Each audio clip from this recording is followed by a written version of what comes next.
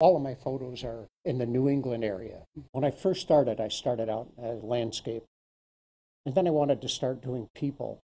And not coming from a big family, I didn't have a lot of subjects to say, sit down and let me photograph you. I said, well, there's plenty of people out in the street. So I went out and started photographing people. And then having grown up, let's say on the rougher side, not with a silver spoon in my mouth, I was constantly being drawn to people who did not have a good life, or were continuing not to have a good life. And I started photographing these people, and I started capturing moods. There were people that would cry when I took their photograph. And I said to myself, they need a voice. I started photographing and not realizing that something like this would happen. But when I would show my friends the photos, they say, well, what did you photograph yesterday? Or what did you photograph last week? And I pull out if I had my camera with me, or if I downloaded them to my phone, I would show them, and they would kind of overwhelmingly say, you're not going to make any money. No one's going to buy these. Who's going to hang this on their living room wall? Interesting. And I looked at them and I said, probably nobody. I said, but I see beauty in this. I see something that a lot of people would just walk by. And I just kept doing it, and here we are. Some people get mad at me. And refuse. Oh yeah. There's rejection. Okay. I don't want to say I'm immune to rejection, but I have thick skin. So you'll offer, take a picture, and if they refuse, you move on. And yeah. Are most people receptive? On a particular day, it could be more receptive, and then on other days, it could be less receptive. I take whatever is in front of me. When I first started, I had an advantage. I had a motorcycle, and I was easily distracted. And that worked out great, because I could, if I saw something, I could easily pull over. And literally, when I first started, I would head out in a direction, let's say up north. I didn't care where I was going. I would say to my wife, I'll be back in a couple days. And I would just, what's down this road? What's down that road? What's down this road? And at the end of a few days, I would press go home on my Garmin. And I just kept doing that. I read a quote, another photographer, and they said, I don't take photos, they capture me. That sums up my whole feeling, that every time I see something like this, it captures me.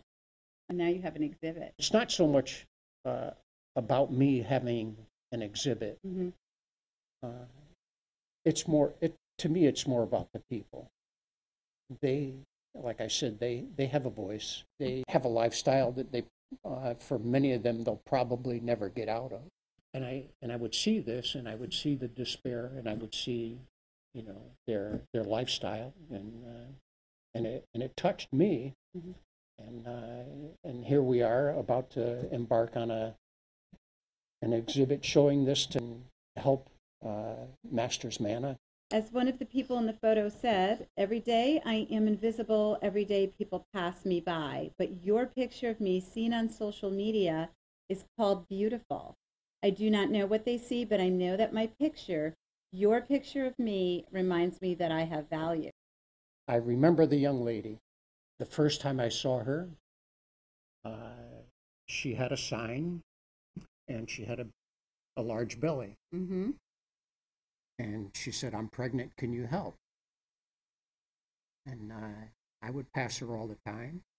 As time went on, one day I saw her, and, this was after the summer had gone by. And the next summer I went back out, and she had a baby. Okay.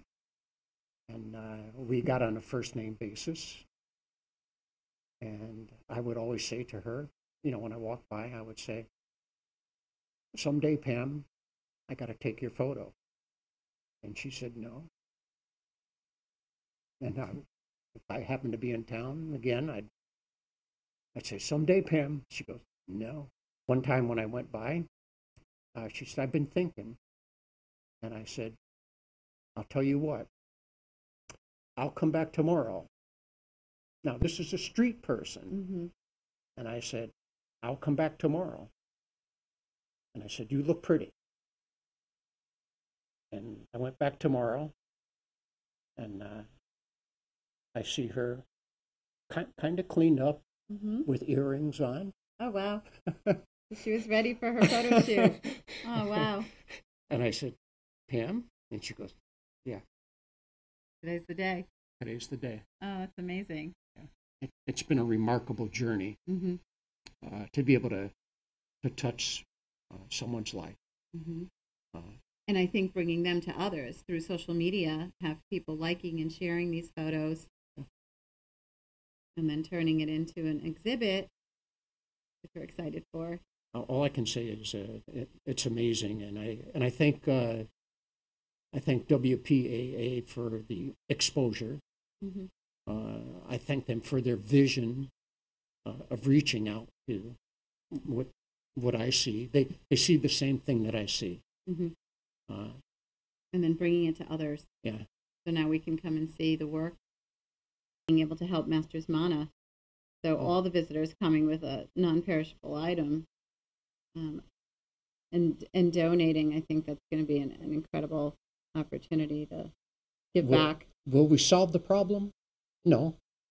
But will we help the problem? Yes. Yeah, we'll make a pretty big dent. So if I had to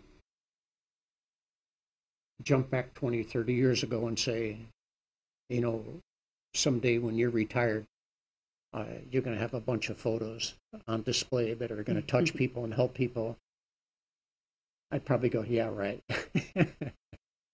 But here we are.